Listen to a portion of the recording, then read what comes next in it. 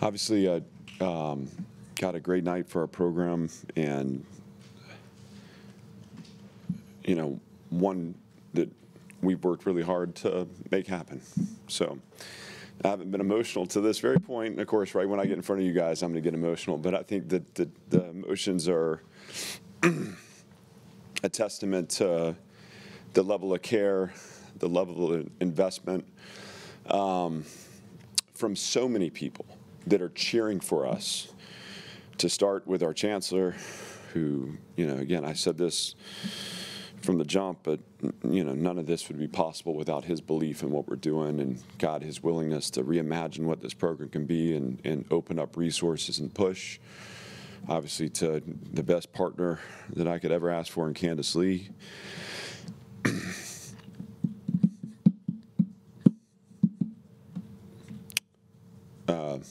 She's a great boss, a great friend, a great mentor.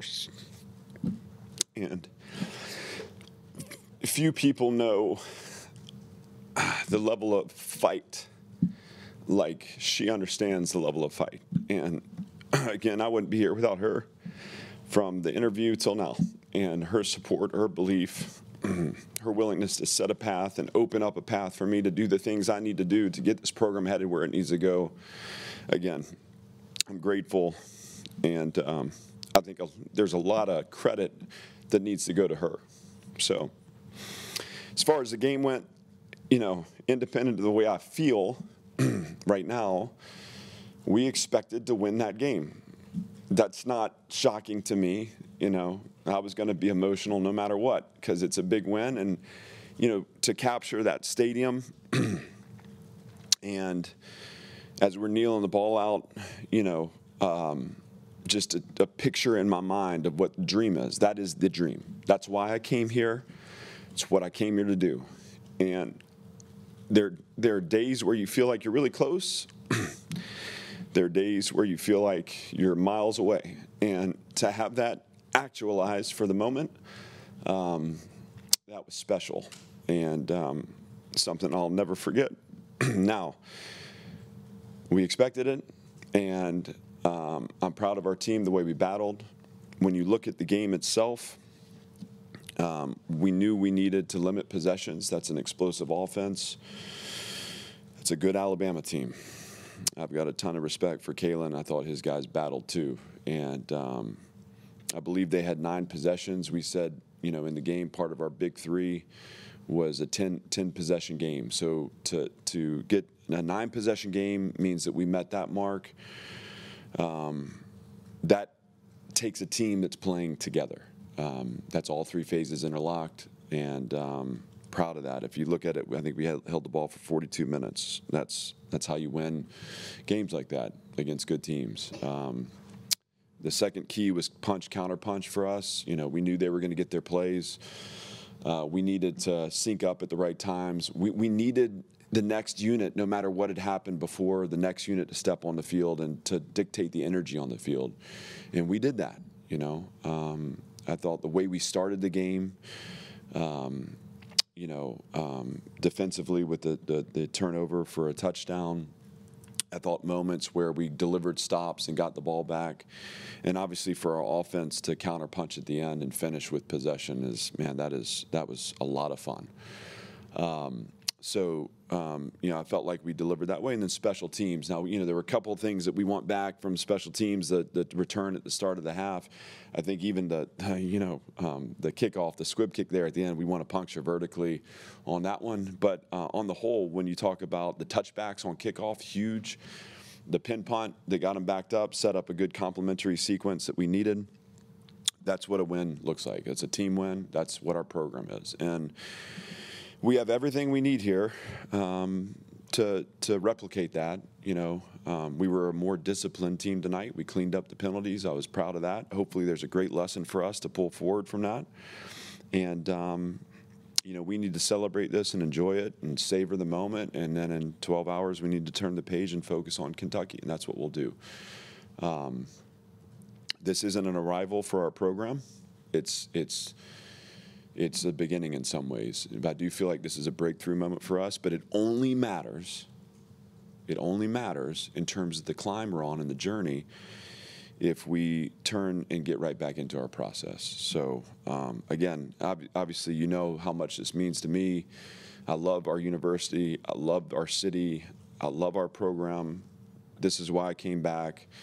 It's meant to be emotional because, again, I've bled a lot into this, and it just feels great to be able to celebrate with a team that I love and care about. And I look forward to doing that more in the future. So with that, I'm happy to open up for questions. The players, work so hard year-round and have taken a lot of losses over the last 3 years. How happy are you for them to get this?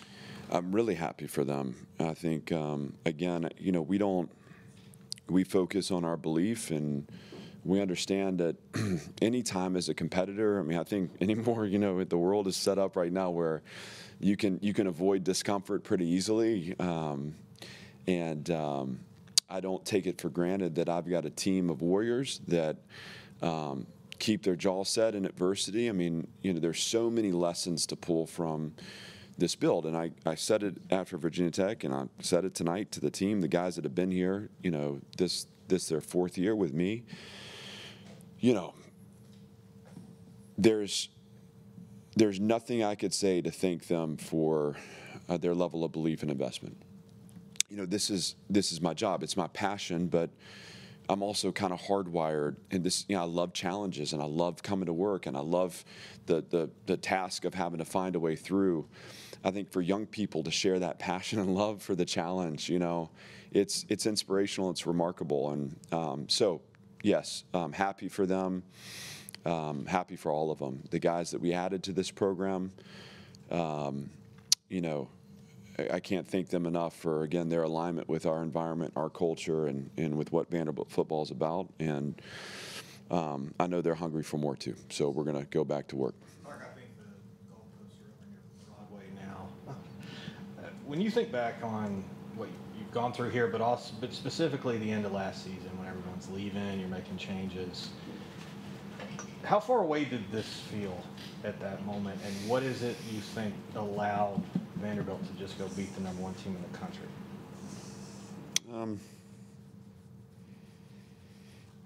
I think in those moments, look, there were some really hard days in December, and it was this feeling of, kind of evolve or die, adapt or die. Like we had to, it's not just good enough to just copy and paste in the process. We had to really dig in and say, what does this need to look like? And it started with, our belief statement, which was a great, eloquent, statement that we deleted and said, we're here to win. We're here to win. And so we're going to measure everything, every decision, action, every dollar spent against what it takes to win. And so that reframed some of those conversations that were really painful and really hard, because they also represented opportunities for my growth, our program's growth, and it actually, the obstacle became the way. It became the path forward.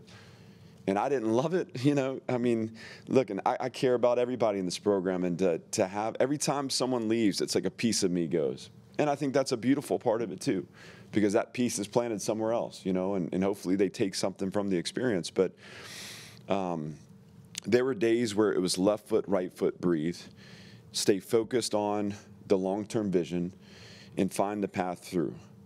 And what we learned in those moments, me, our staff, the support staff, I think of Barton, I think of Ben Cawthon, I think of Molly, I think of Earl Bennett, locked in my office trying to find that. What we learned a lesson in resilience and resolve. And the belief and the vision can be challenged to the point where you can't even see it anymore. Are you willing to do the next right thing the right way? And so certainly it felt like a large gap to close, and what we did is just focused on what the next thing was that we needed to do. That included hiring Tim Beck, that included hiring Jerry Kill, that included getting in the transfer portal, that included Candace opening up resources for us, that included retaining the team that we could retain and believing in them. And by the time we got to January and I had a team, I was ready to go. And at that point it becomes, let's have some fun building this thing and making it as good as we can make it. And so that captures a little bit of what that experience was like for me. And, you know, again, I look at a night like tonight, and I think, you know, I'm really glad that I had a bunch of people around me that held onto the rope.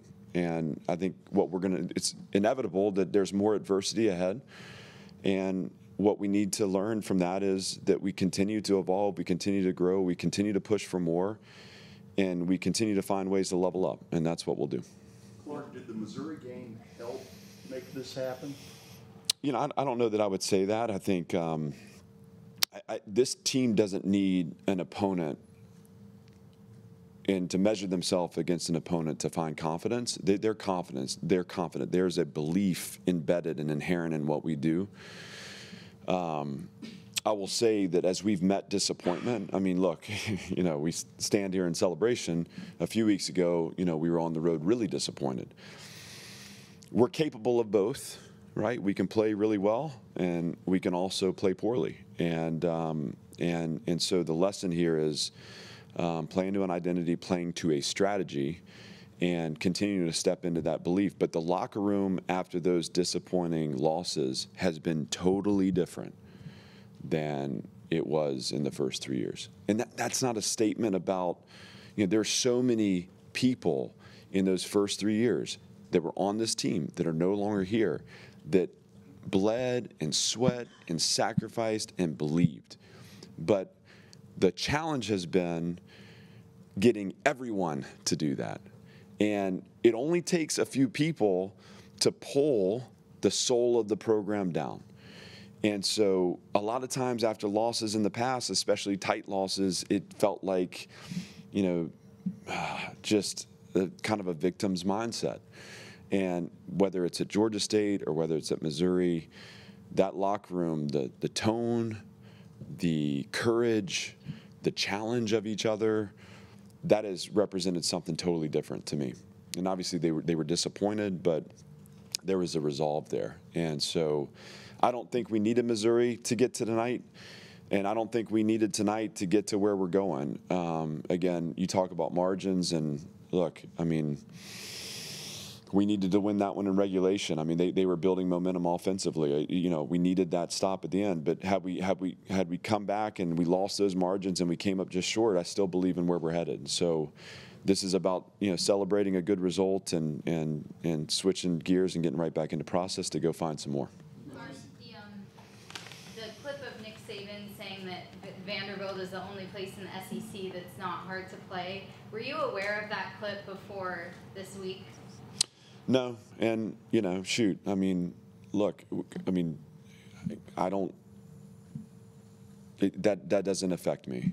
I don't have an opinion on that. I mean, I love Coach. I mean, I've got so much respect for him, and I don't take any disrespect that way. What we need to do is fill the stadium with black and gold shirts. And when we do that, it will be a hard place to play. And it may not be the biggest, but it is on top of you, and it can get loud. And I think this is a glimpse in as to what Saturday night in Nashville can be. So I didn't know. I stay pretty well insulated in general, but that doesn't have enough effect on me. This could be a breakthrough for your program. Do you feel like there was a breakthrough moment in this game where the thought changes and the momentum changes? There were a lot of big plays, of course, but particularly in the second half, you know, the strip sack comes up. Was there a play or two that you think back of in this game? I think the sack was huge. Yeah, that was a big moment. The Cam Johnson's touchdown was huge. I mean, it's all of them, right? I mean, I don't know that you can, single one out. I think in some ways this game was won in the first quarter. You know, when we were able to again score a touchdown and get a pick six. But what I think the breakthrough was in terms of the performance was we played a clean game and we played to our strategy. And I have talked about this, and I'm sure you guys are tired of hearing me talk about it. I mean, this is all I've said is like, you know, game control offense, point limitation defense, special teams win field position. Let's play penalty free, and let's win the turnover battle. And that's what we did. And so I think it validates that thought internally. And so now we take that and we copy and paste it and move it forward. We talked about earlier, Clark, about how instrumental resources. You said with Kansas. What does a win over a #1 national team do, you hope, potentially, to further open up resources for this program? Well, I hope it does a lot. Look, we keep working on who we are internally, and we let that manifest externally. And so what we're going to do is keep focusing on, how we can build this program from within, bring the right people in, coach the right way, play the right way, connect with our community the right way, and deliver big moments and special memories. And I think people will start to pay attention, and that's my hope. But ultimately, a night like tonight hopefully moves the needle for some.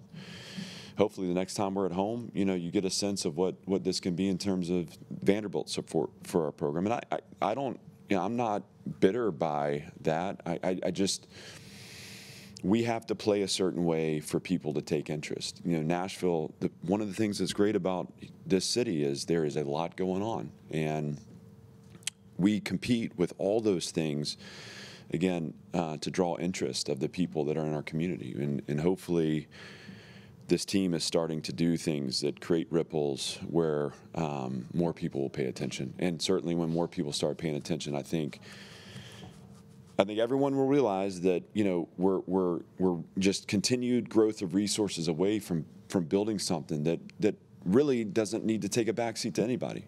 I think I'm on record as saying the best program in the country. That's what I'm after. And it's cheap a little bit to bring that up right now, but that's what I said. And I think when I said it, no one really understood it. But the people that know me and know what we're doing here understood. We're going to keep doing the right things the right way. We're going to keep evolving and growing. We need people to take interest, and we need the resources, but we can get it done here. And tonight was a special night for me. It was a special night for Canada, a special night for Vanderbilt, a special night for my team. And here's to having more of these nights. We'll wrap up with Chris. You changed your center. You moved Lasoya to guard. You moved Castillo to center. Maybe the best your offensive line has played since you've been here. What went into the game plan? What did you guys do differently to succeed? Well, I think, look, I got to credit Coach K and Dylan Altenreith for the work they do with that front. I've said just how impressed that I've been with Chris Klanakis and his abilities as a coach. I mean, God, I've learned a lot from watching him. And by the way, I mean, as we were kneeling the ball out, he had a gash on his forehead and blood was dripping everywhere. And I think that's what you want your O-line coach to look like.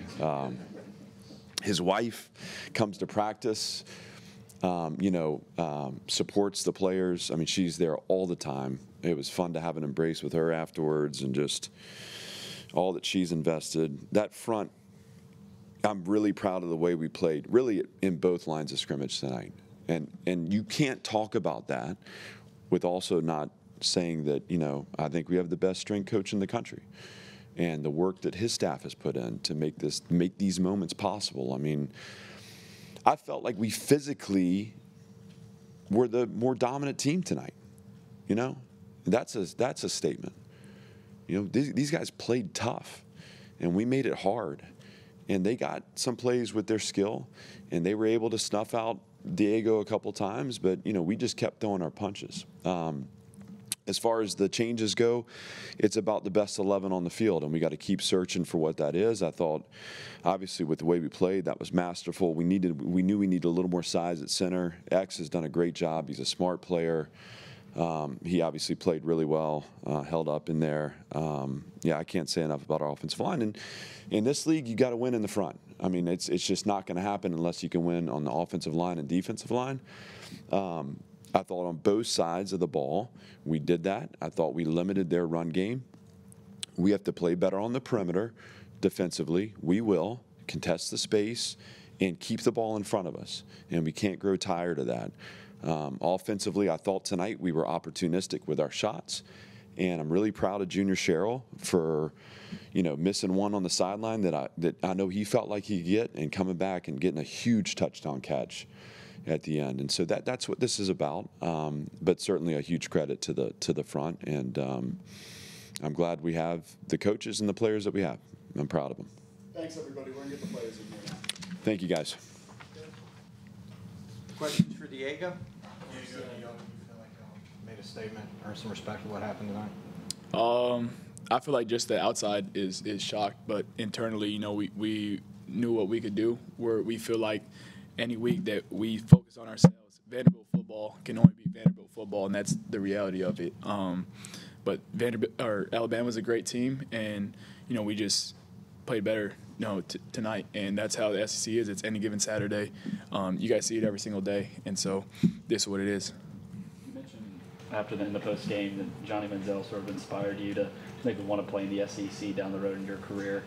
Do you have any thoughts of the Johnny Manziel after this game and just how he's inspired you throughout your career? Yeah, Johnny football. In his video, he says he's nothing to play with. I feel the same way about myself. Just every time I step on the field, I feel like I'm the best player on the field every single time. But I just got to keep showing up. It's God's timing. And so, I just give everything to him. He allows me to play at my best. I feel no pressure because of him, and I don't worry. Throughout the week, you guys were obviously very confident when people externally weren't. What gave you that confidence throughout the week? Belief within the team. Nothing can stop it. We don't got to worry about anything. It's God's our protector. I feel like a lot of the team is Christians, and just that within itself, it brings the team together close. We go to church and then go to breakfast, and then we're in the office tomorrow, and you guys, it'll be the same thing tomorrow. What did it mean you have your whole family down on the field with you celebrating after the game? Yeah, it's amazing. I think the total number was 68 that all came out from Albuquerque, New Mexico, and it takes a lot of money. A lot of people there aren't rich. They come from the poor, South Valley. That's where I'm homegrown. But I just super thankful for them. I feel like they were in my corner tonight. They're sit right behind us. Just motivators. Allow me to be myself. And I feel like at home, like literally at home, just playing backyard football when I step out there. How were you guys able to win the line of scrimmage in that game against one of the teams in college ball? You go back to the I think it started in the spring or not the spring, but the fall right before we went to camp. Coach K put out a formula for the O-line. They showed up every single day, 6:15, hit the sled for an hour, then they went to lift, and then we went to practice. And it was just like I showed up at 6:30. My lift's at 9:30, just to do extra work, and they're already beating me. So I feel behind already. But those guys, they've earned this. The game, like I said, and I'll say it again, they win or lose games, and so they want it for us tonight. I owe them a lot. Because I'm the one who gets in front of the camera, but really they're the ones who set the standard every single day, and those guys they deserve a lot. Diego, could you tell you think what this meant for the school, for the fans, for the guys on the team that have been here a while? Coach Lee, and a lot of people don't understand, but Coach Lee has been trying to flip it for so long, and you can tell that he's hurt inside because no one has really went behind him, and they've been all the force. It's physics. When everyone's going the same way, there's a longer strand to go. And so, like when he gets someone to push behind, and I feel like that's the whole team. We're all around him. We're behind him, and we're just he leads the way, and we just attack it what he has planned for us. And Coach Lee's a great coach. You guys see what he does at Notre Dame. You guys see what he does here. He just needs people to believe in him and to keep believing in him.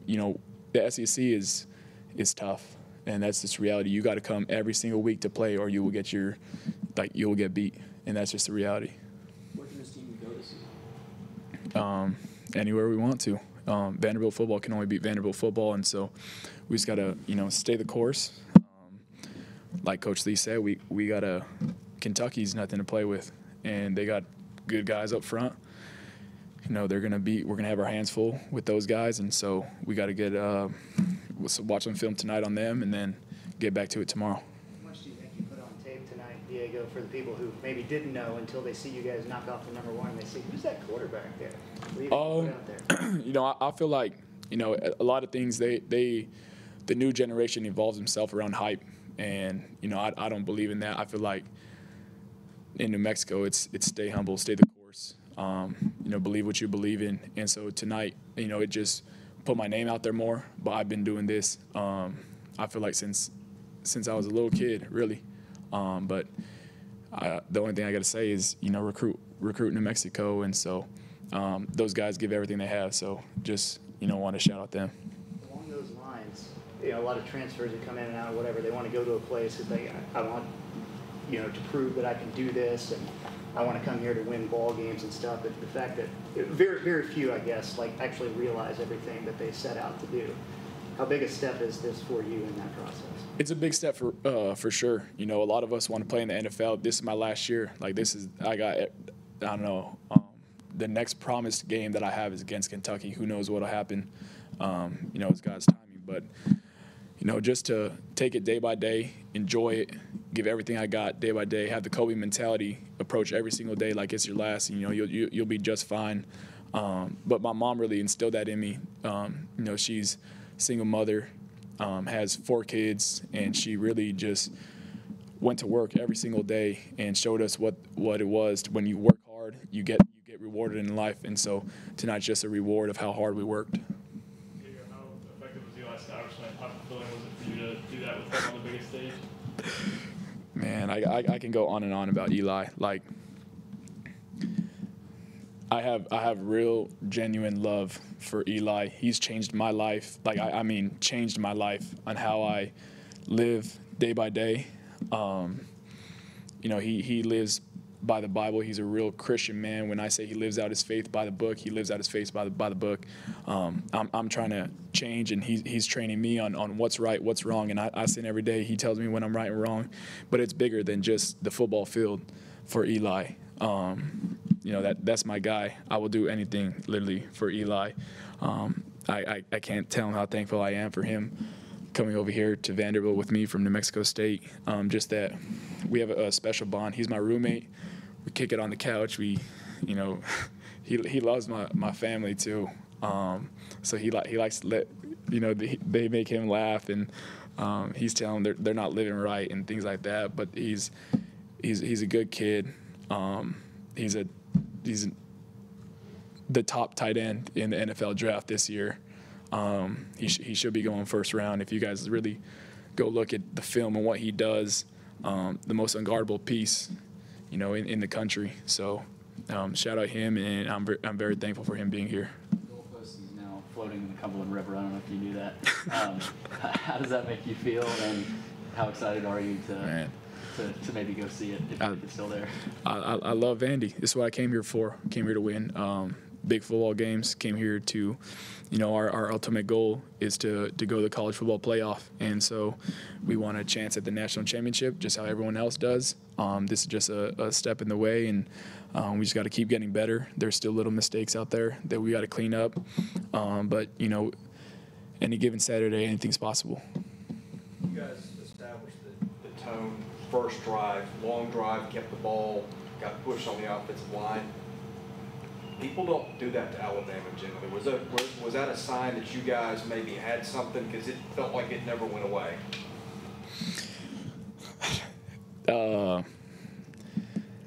To be honest,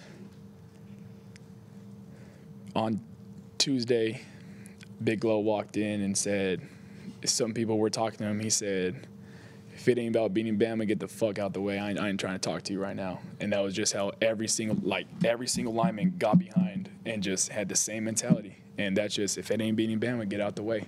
And that's just, he told me once or twice. I was trying to, joke with him. And he's like, man, if it ain't beating Bama, get the F out the way. And I was just like, shit, I'm going to step out the way. You know what I mean? Because I was joking. But that mentality that Big Glow brings is real. He has a whole line on it. Coach K sets a mentality. If you mess up a little bit in practice, take the wrong step, your hand placement's off, they're going to call you out on it. But just those guys set the standard, like I said, and I'm fully with it. Anything else, guys? All right, thanks. Appreciate you guys. God bless you guys. Yep. Good. Everyone else good? Recording. Questions for Miles? Miles, given it looked like you were going to be a breakout star before you tore your ACL in practice a couple of years ago, and now you're here forcing a sack that helps win the game against Alabama. Given all that, how are you feeling right now in terms of how far you've come? I'm still blacked out for real. It's crazy to think about all the stuff that happened to get to this moment. That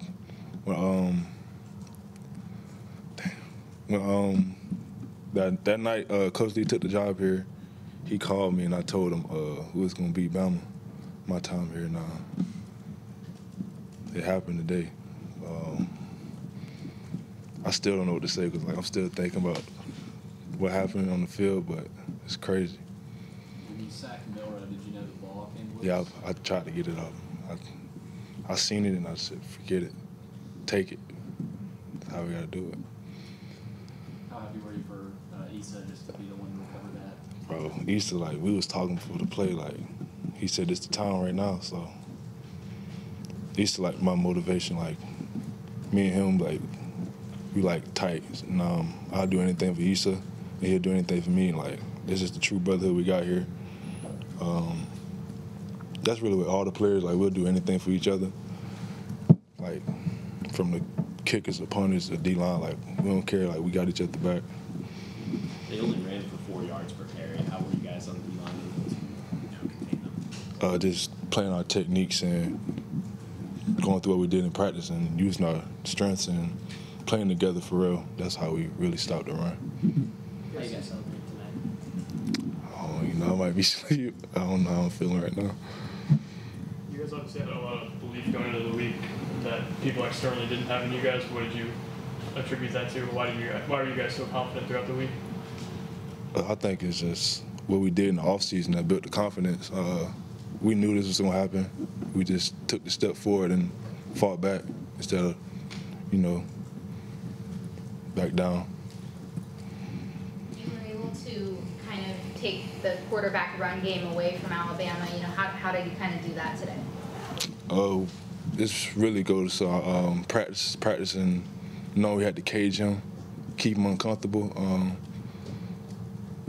We knew he's dangerous with his legs, and we just had to do our jobs to get the job done. Anything else? Is it still sunk in that you guys knocked out the #1 team in the country? I'm still thinking about it right now. What is that? I just talked to Anthony, man. He real happy right now. So it's people like him that motivate me to come here every day and do stuff like this. That really push me. Anything else? All right. Appreciate it. Appreciate it.